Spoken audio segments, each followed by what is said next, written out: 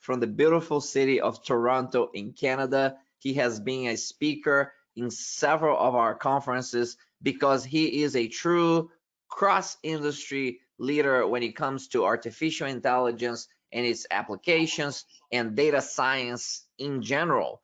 So it's a real honor to have Bill Wong with us. Bill, in his current role, he's the AI and data analytics practice leader working for Dell Technologies and responsible for Canada. He has been directly involved with a number of public and private institutions to help them define their artificial intelligence strategy and deploy a platform to accelerate business insights. He has authored a number of books on advanced analytics, including a book focused on bioinformatics, a quarterly AI newsletter, and a contributing author with university researchers for a paper that's currently under review on how data science algorithms can accelerate drug discovery. Bill, it's always a pleasure and a gift to have you here with us, sharing your expertise. And on behalf of our global community, we're very thankful for your time. Well, thank you, Jose, and thank you for inviting me. Hi, folks. Welcome. Good morning, good afternoon, good evening, wherever you are. And what I'm going to do is take you through this presentation that I just built and talk about this merge, this leveraging of process science and data science.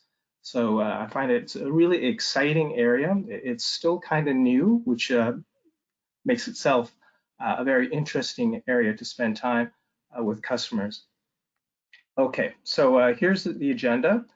Give you a quick overview on digital transformation efforts. Most of the studies that I'll be sharing with you have been done by Dell or sponsored by Dell. Then we'll talk about process mining, and I'll give you a primer on what's behind the curtain on how process mining leverages data science. And then talk about lessons learned from data-centric organizations. And I know everybody's well-versed on the process side, but there are a lot of parallels that and experience we can draw from looking at the data side. First, a couple things about Canada before we start. You see here on the screen here, these countries, some of the small countries like US and China, United Kingdom, are well known for AI. And then fourth, Canada's actually been acknowledged as a worldwide leader. And why is that? On the right-hand side here, what you see is we're the very first country to announce and to fund a national AI strategy. So we have a number of centers across Canada helping companies, startups get into the AI world. And some of the names you may have heard, if you follow this field a lot, Jeffrey Hinton, Joshua Bengio, Jan LeCun, all cut their teeth in Canada. And major research, major products have been spawned from these Canadian researchers. So we're big in AI.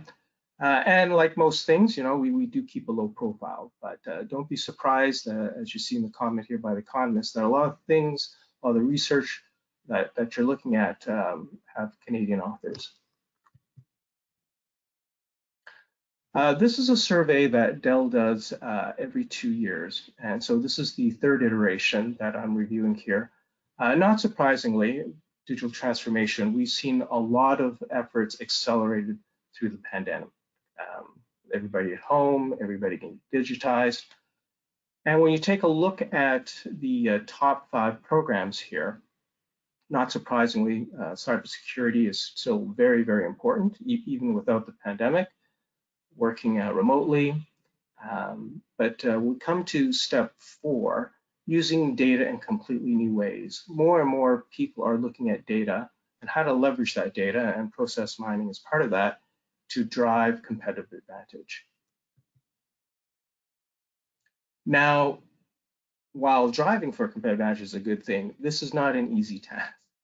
And here's the top 3 barriers. I should mention that the survey that we did is a worldwide survey, 4,200 C-level executives across North America, Europe, Asia, South America as well. So in getting access to data, one of the top concerns is privacy, security. That's always something to be respected and should be designed into applications. Budget was a barrier for some people. I kind of have a philosophical view about budget. I see sometimes that really that's enough. Really, it's leadership. If you don't have somebody leading and trying to make data more democratized, then budget gets in the way. But number three, time and time again, we see this as one of the top barriers to analysis is the ability to actually extract that data. There are a lot of technical challenges and business challenges as well that we'll talk about. Now, try to become more data-driven. And as you do this, trust me, this will help you model business processes better. But it's not an easy thing.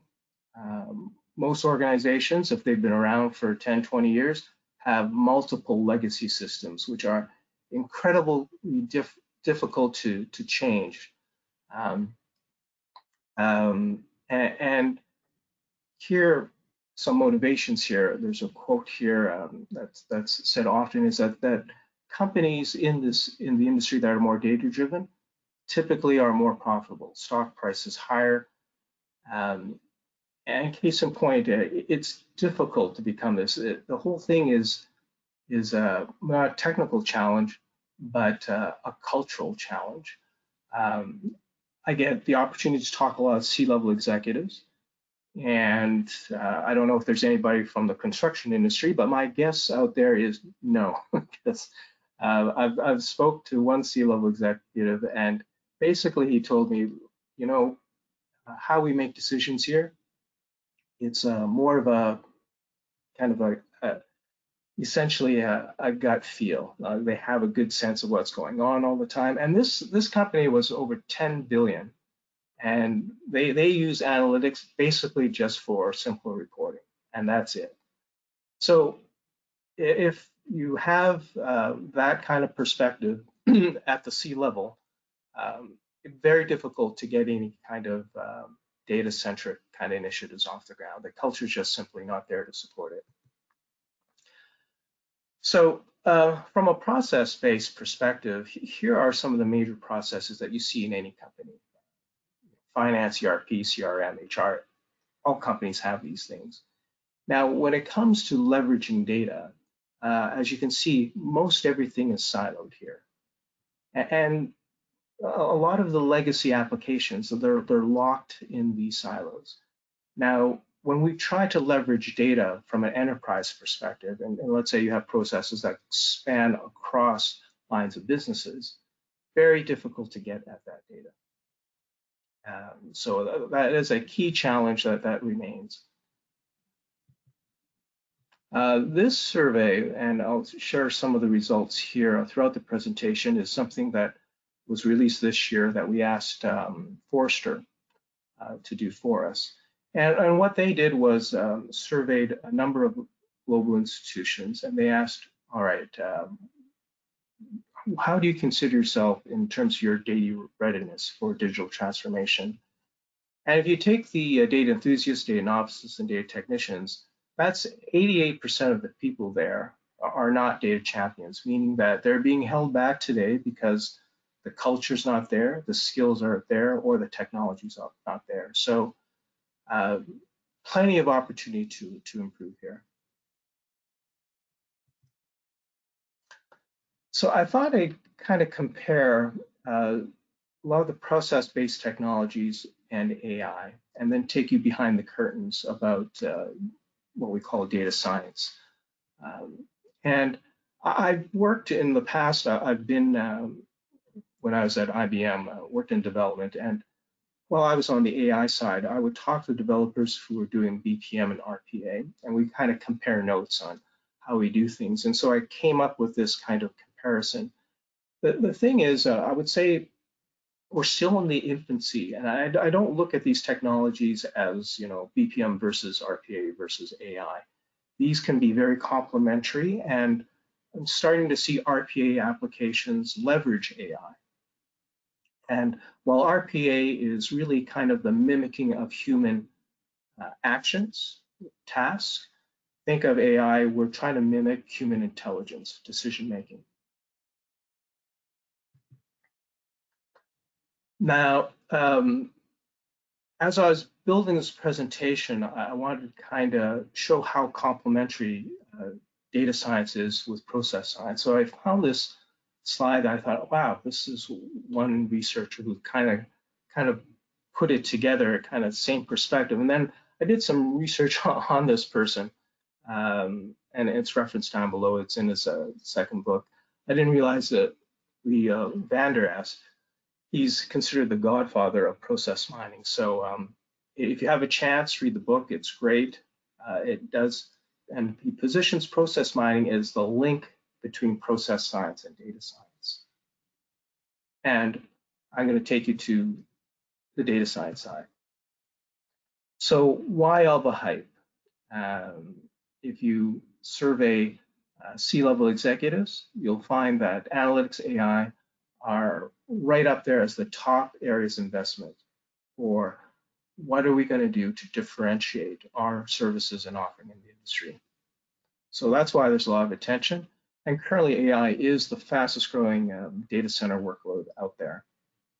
Another reason for the focus in AI is there isn't one industry that remains kind of untouched, although maybe construction will be one of those industries. I'm sure there are kind of leading edge construction firms that are looking at AI to, let's say, improve supply chain. I spent a lot of time in healthcare, but starting to spend a lot of time in financial services. They're probably one of the leaders when it comes to using new technology. Excuse me, but every industry has an opportunity to leverage AI, and these are just some of the use cases. One thing I should also mention about AI is there's also been a lot of hype. Some companies, which I'm not going to call out, have said like this thing can do anything. And when it comes to investments, a lot of people, rightly or wrongly, will say, well, we'll get this approved because it's AI. Let's not focus on these other kind of traditional technologies.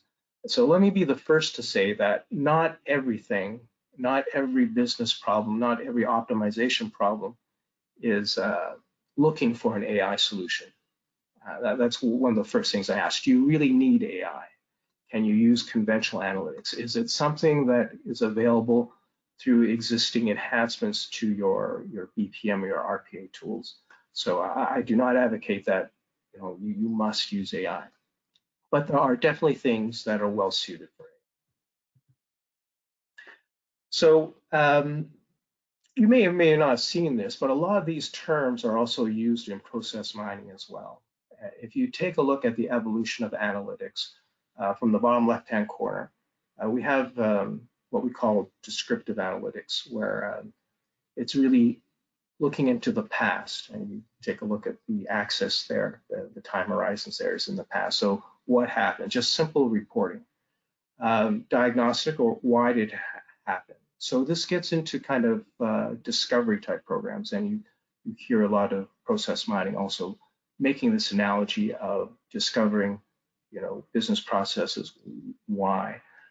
One thing that is kind of unique to AI, although it's starting to see some of this in process mining, is the predictive analytics, is trying to predict through historical data what is likely to happen.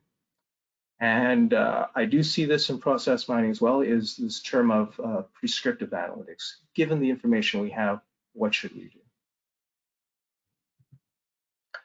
So I know I can't see people out there or comments out there, so I'm going to have to guess or second guess what you might think. But hopefully some of you have seen this movie called Moneyball. And if you haven't, I urge you to see it. It's a fun movie. And it talks about the conceptions that people have in trying to manage a baseball team. And so here's the scenario uh, where the bottom of the ninth, bases loaded, 2 out. Who would you send to pinch hit? Now, baseball, and I suppose all sports, are well known for keeping a lot of statistics. And data science is science for trying to identify those variables that might affect performance or predictors here. So common statistics that were captured and still captured today over the years are things like batting average, home runs, runs batted in. So one might think that you might want Jose to be your lead batter there because he's got the highest batting average. Or perhaps you want Austin because he's got the most runs batted in. Now, if you saw the movie Moneyball, you'll know what the answer is to this, and you'll have many people arguing, based on the statistics they have to support their argument. But what they found over time is that they really weren't capturing or looking at the right statistics. The statistics they should have been looking on is the on-base percentage, is how often that person gets onto base. Because if that person gets onto base, eventually what happens is more runs are scored because of that. And you use this concept so that if you have, let's say, a Babe Ruth type player on your team who has, an incredible batting average, probably an on-base percentage, it's very difficult to afford another Babe Ruth. And so what they did was they decomposed the player to say, what is the person's on-base percentage? And if it's 0.402, like mine is, what you could do is decompose that and say, let's get 2 players put together, and gives us that 0.402. And we might even have money left over. And that's what the Oakland A's found out. And so that slide on the right is they made it to the World Series, but that little bar shows that they had one of the lowest payrolls in all major leagues compared to the Yankees. So typically, the more you pay, the more you win. But they were able to prove by looking at this on-base percentage, they completely revolutionized the game here. And to this day, if you are a baseball fan, if you caught the World Series last year, and let me see, who was it again? The Dodgers versus the Tampa Bay Rays. Tampa Bay Rays has the 3rd lowest payroll. We get a lot of people who don't even go to the games, and the Dodgers had the 2nd highest payroll, and second only to the Yankees. And so, if you saw the World Series, then you know probably where I'm going with this. Game 1, the Dodgers won. Game 2, Tampa Bay won. Game 3, the Dodgers got ahead 2 games, and then Tampa Bay tied it up again, 2 games apiece. Game 5 was won by the Dodgers. Now, Game 6 was a pivotal game. They had to tie it up to push it to a Game 7. They put their best pitcher, a southpaw, and he started striking people out like crazy, under 100 pitches. And then in the I think it was the 6th inning, they took out their star pitcher, and they put in another pitcher, and in 6 pitches later, they lost the game. They were leading 1-0, and everybody next day was wondering, why on earth did you pull out your star pitcher? He wasn't even, he was way under 100 pitches. And why? And he had such momentum. And the coach never really said why. He just said, well, I thought he did enough. But the folks who follow analytics noticed this. They were at the top of the batting lineup. And the guy who was about to bat was going to be his 4th time facing the pitcher. And the trend is, the statistics show that a batter facing a pitcher for the 4th time his batting will really improve. So the concern was that, hey, we struck him out 3 times, but the 4th, he's going to hit. And they took out the pitcher. And that's the theory, and I think it is the correct theory that a lot of the baseball writers said. And the headlines read that, you know, the geeks rule baseball now. So it's out there. It's fundamentally changed the game. And it's not just the data side, it's the process side as well. So what makes AI a little different here? So there's some terms of I'll introduce here. So again, for AI, we're trying to mimic human intelligence here. And machine learning is the set of algorithms at our disposal to use. Deep learning is a special kind of algorithm. It's trying to mimic you know, how the brain works with neurons, and you have multiple levels. So that is kind of unique about AI. And in the bottom right-hand corner, think of it as your traditional programs. You feed it data and a program, have a computer process it, and you get an output. In machine learning, what you're really doing is the output is a prediction program. You feed it data, you tell it what you'd like it to predict, and the computer figures out the algorithms. And that's the output is the model into producing these predictions. What's also a little different about here, and again, this is behind the scenes, is the compute platform for this. On the far left-hand side, we have traditional compute CPU platforms, well serviced by Intel and AMD. And then this newer firm called NVIDIA used to be well known for screens, you know, high-powered gaming screens, but graphical processing units are well suited because they perform vector operations really well. And if you have a background in linear algebra, deep learning algorithms are basically just an advance of linear programming. So they do this very fast and in parallel. FPGAs, field programmable gate arrays, are specialized processors. You can recode at the firmware level, and there are a couple offerings out there. I see this usually in a couple industries, automotive, retail. But on the right-hand side here, ASIC processors, advanced or ASIC. These are optimized processors that do deep learning really well. And so in a Tesla car, you'll have this to do a computer vision, etc.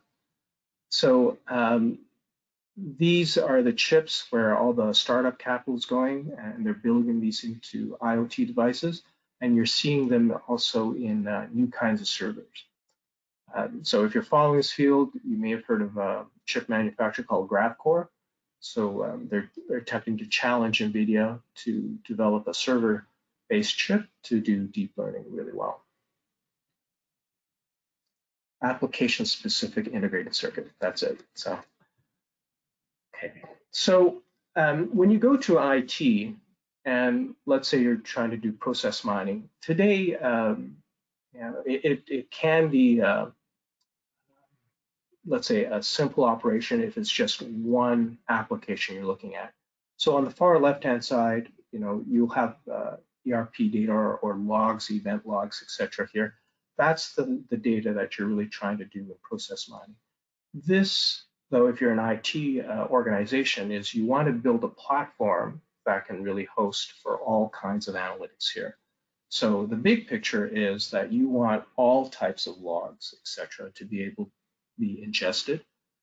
And then what happens is that data gets curated in the middle here, where you have things like data warehouses. You try to consolidate it, you clean the data.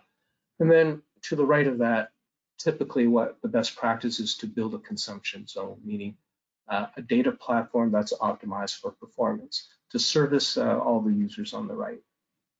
So best practice is to build, some people call this a data lake, a data platform, but something that is optimized for analytics. So a couple of examples just to differentiate kind of what AI can do here. So all the credit card companies, Visa, Amex, MasterCard, have AI algorithms for fraud detection. They take a look at historical data and try to find patterns of what the bad people will do once they have a credit card. So probably you've experienced this like myself, is sometimes if a stereo, that's one of the, I guess, most popular items, if a stereo pops up as something you paid with a credit card, I've had multiple times credit card company calling, is that really you? Did you really buy a new stereo? I said, yes, that was me. More sophisticated algorithms that I've seen, and I had a person in one of my seminars come to me and say, hey, I had them ask me, was this you who used this? Because you want to try to avoid false positives. And what this person did was presented in the capital, Ottawa, and he used the credit card to buy something here. It's just a snack.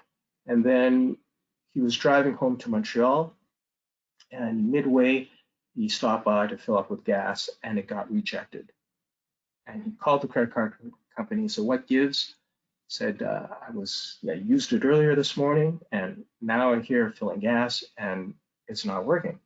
And they said, well, according to our records, yes, you did use it this morning, but where you fill up gas, there's no physical way that you really should be there at that time. And he laughed and he said, okay, you got me. So he was speeding, fortunately, not too reckless, but yeah, he was speeding quite a bit. And if you've ever been to Montreal, you'll know that that's not an uncommon thing. So they can get very sophisticated, these algorithms. And the slide I had before, some of the use cases that you'll see for AI or deep learning is computer vision. And so to improve supply chain, this little robot that you see learns the layout of a warehouse and can make deliveries. And they have versions of this with arms, so you can pick up things in the warehouse, place it down yourself, and deliver to another part. And these are perfect applications that can get integrated with RPA type applications, something that is very repetitive. So lots of opportunities for these technologies to work in concert. So now some of the challenges that we have, and there are plenty, while everybody says this is great, this is not an easy task. So here we see some paradoxes I'll point out. So on one hand, people are saying we need more data, we need more data. And on the other hand here, even more people are saying we can't handle it, we can't handle the data. And part of the problem, a big contributor, is when you get into analytics, you need people who are educated about analytics. And so here, 61% here in our survey with Forrester said that many are held back because of insufficient training, 57% insufficient skills. And yet, while they say this is all important, just a very small percentage of companies are actually doing anything about it to hire data experts. And you don't have to be a data scientist to do these things. What's emerging in the industry are what I call citizen data scientists. So people who are well versed in an application and what data it uses. And they're somewhat technical. And all you do is you provide them the tools. And more you'll see application development in this area where you don't have to code in raw Python. It'll be components that you'll just assemble and put together. A best practice is always to build a strategy.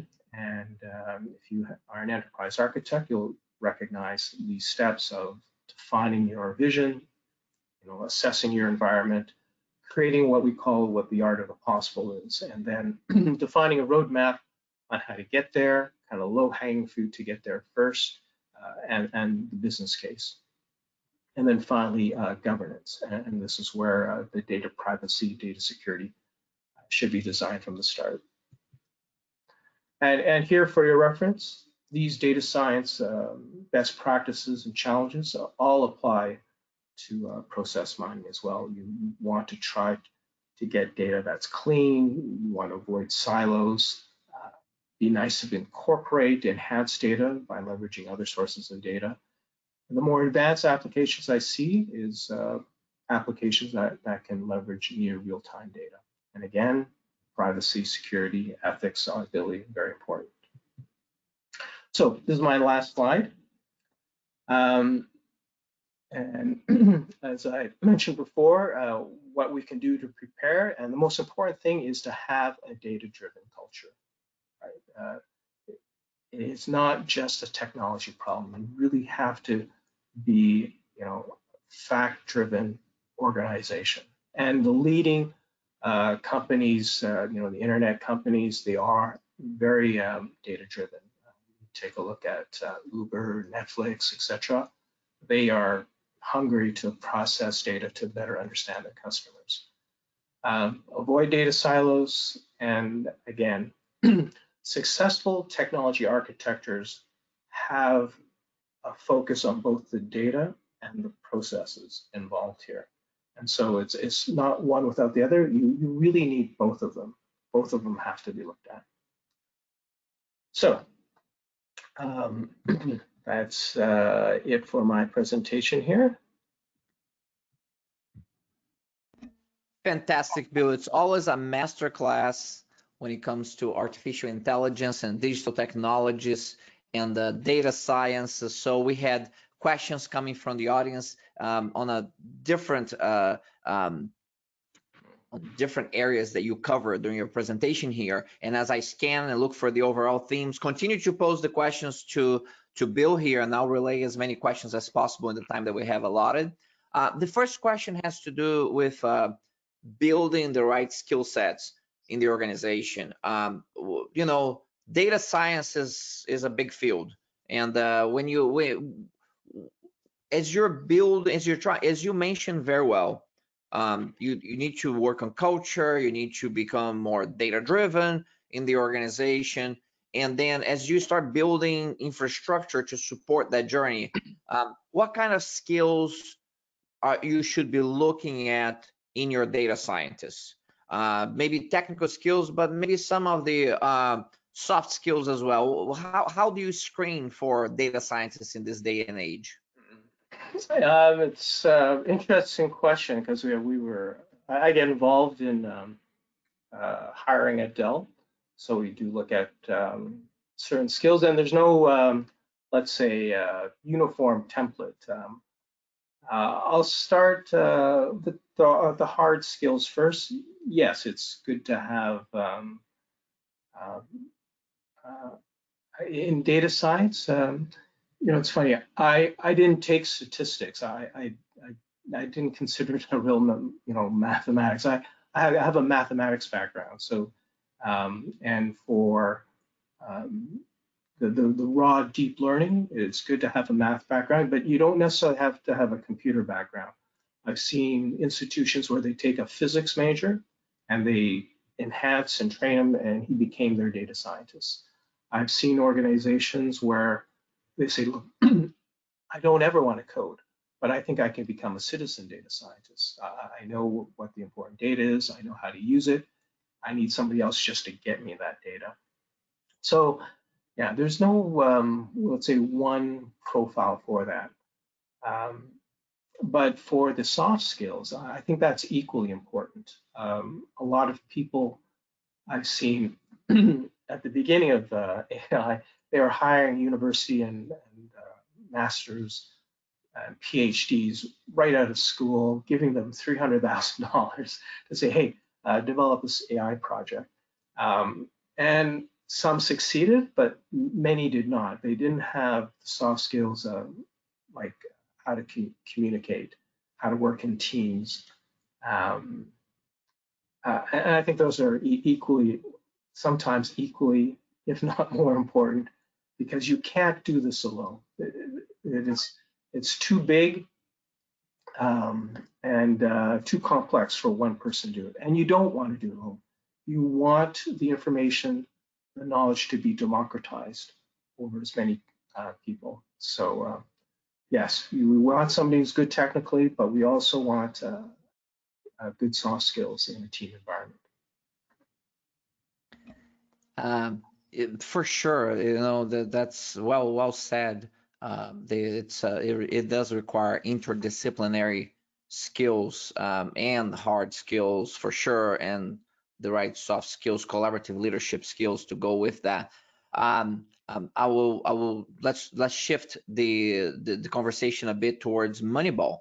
And first of all, I'm deeply hurt that I didn't make the first choice on the selection of that team, but you made the right decision. You found a cheaper player with a better on-base percentage, and that should be the person you go for. And now it's interesting. I've actually worked with Billy Bean before, you know, the guy behind implementation at the Oakland A's. And if you talk to Billy Bean about that, he will tell you that the data science is very important, but it was not the most important thing, because when he first implemented Moneyball in the Oakland A's, it didn't work because the data was right, but the manager would not follow what the data says, which is the so-called process owner. So he didn't have a buy-in from the process owner. He had the key influencers in the organization, which was a specific player in the clubhouse who made way more money than everybody else, was not on board. So even though he was told that he should play in a certain way based on the model, he didn't. He really found very smart ways of sabotaging it. And because he was a key influencer in the clubhouse, the other players were looking at him for his behavior instead of the directions from the data. So this shows the complexity of things. Even if you have the right data set and even the data science behind it is sound, the implementation doesn't work if you don't get people to accept it, right? Highlights again the importance of what you just said about we need to understand how change happens in organizations and bring those skills to data science.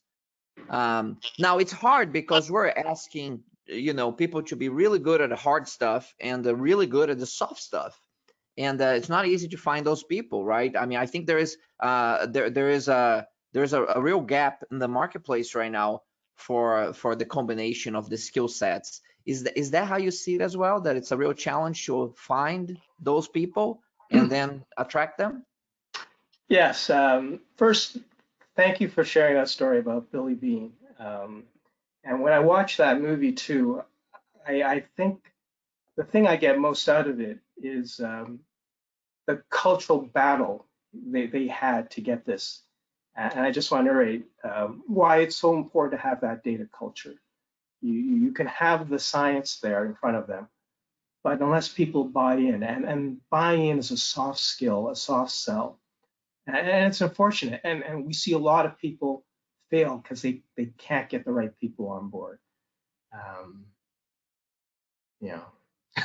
There is Bill, you know, this is such a great important conversation because there is this perception, especially from, you know, I'm an engineer at heart. I understand this. I'm a physics and engineer guy. So, and we all are hardwired in school, in college specifically, to think that data is right, you know, science is sound and everybody will kind of follow along, but they don't. And I think COVID-19 is a great example of that. You can, you know, don't bother me with the facts. I've made up my mind. It is a real thing in organizations. And so I'm glad you brought this up in the context of process mining and artificial intelligence, because these are some of the real hurdles of getting things implemented. Yeah, it is hard, but it can be transformative. The advantage of process-based, like BPM, RPA, it's very easy to say, listen, if I cut out 2 processes here, make this more efficient, I'm going to save you X%. Very simple, and then the science isn't that difficult to understand. So it's easy to get buy-in.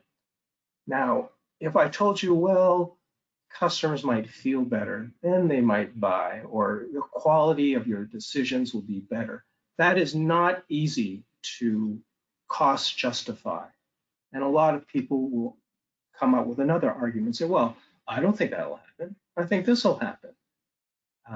So while the benefits can be enormous, the challenge of adopting is equally challenging here. So, and to get to back to the skills, I find organizations too are they put out these ads for people, but when they come to the organization, they're only paid to do one task well. And unfortunately, what we find is the people who can disrupt and change things, they look beyond the silo that they're in. And unfortunately, people don't get paid for that. People aren't compensated for that. And then a lot of times they're penalized for that. Say, hey, you're going out of your swim lane here. So to be able to have a comprehensive perspective, I think is absolutely necessary, but there's not a lot of rules that are asked to do that. One exception perhaps might be an enterprise architect who is asked to look at the business, asked to look at technology, asked to look at an application perspective. But outside of that, like even the data people said, hey, we just want you to look at the data. We got the process folks here, they're going to look at that. But if you want to optimize this and really transform how the business operates, you need somebody or people to look across. And companies don't pay for that. And we don't train people like that. You kind of have to learn this on the fly. Bill, what you have just shared, I'm going to go back and I'm going to record this segment over and over again and play back, because that is gold. For the less experienced ones watching this, they may not have understood the depth of what you just said. But if you have been around for a few decades and seen how organizations actually work and how successful implementation of technologies and culture change takes place, what you have just said is what the counter of that is what great enduring organizations do in a very structured way. They'll call the things like 20% time, when you're expected to get out of your little bubble and go across the organization and find something that actually will collaboratively create disproportional value. And then it's structurally doing something to counter this force that you just mentioned that is so critical.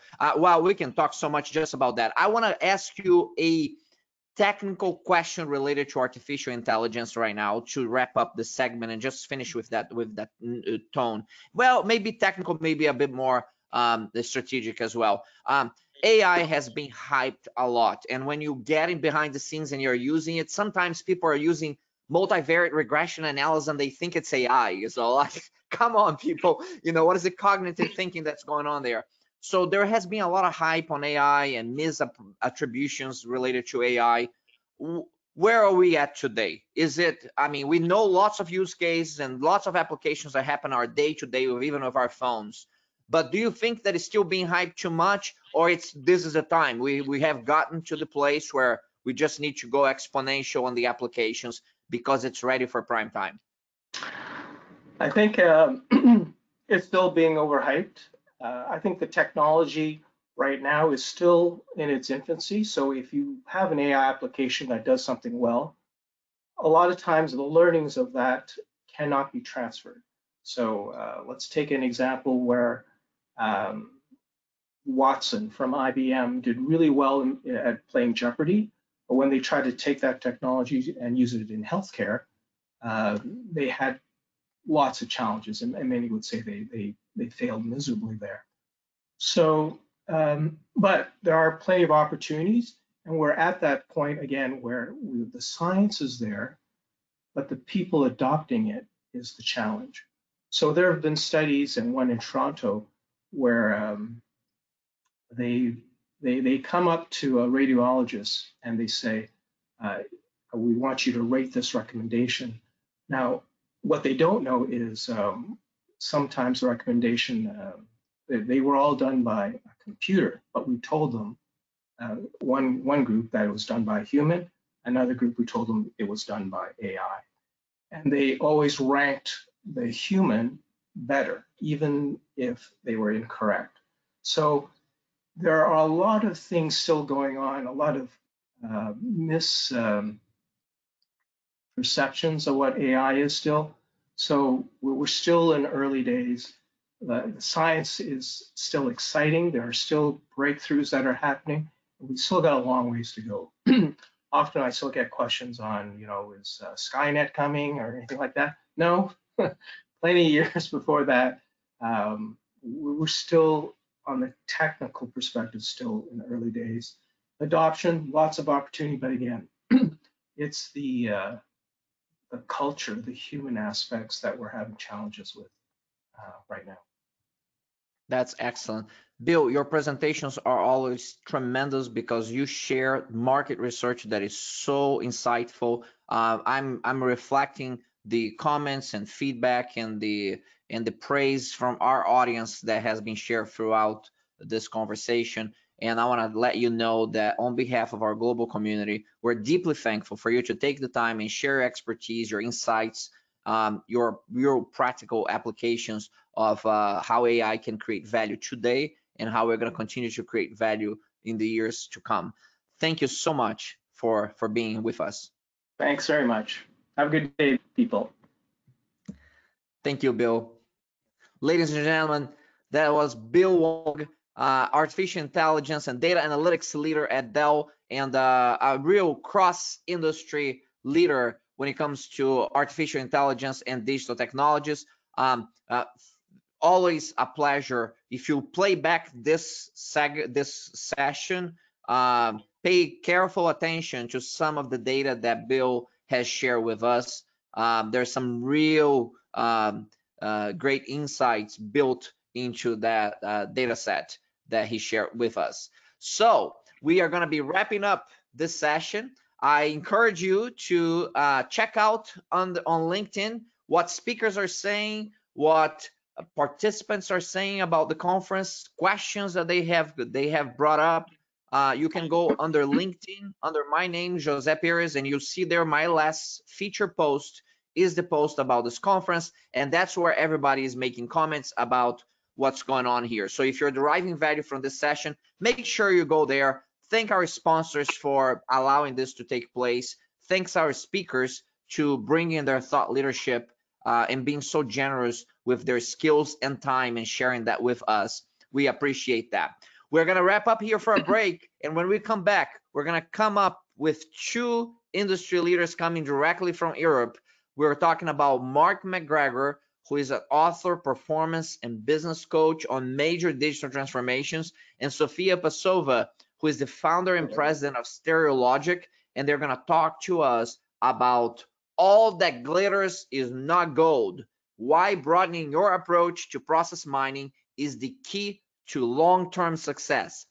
Sessions with Mark are always intriguing and interesting, so I hope to see you at the top of the hour.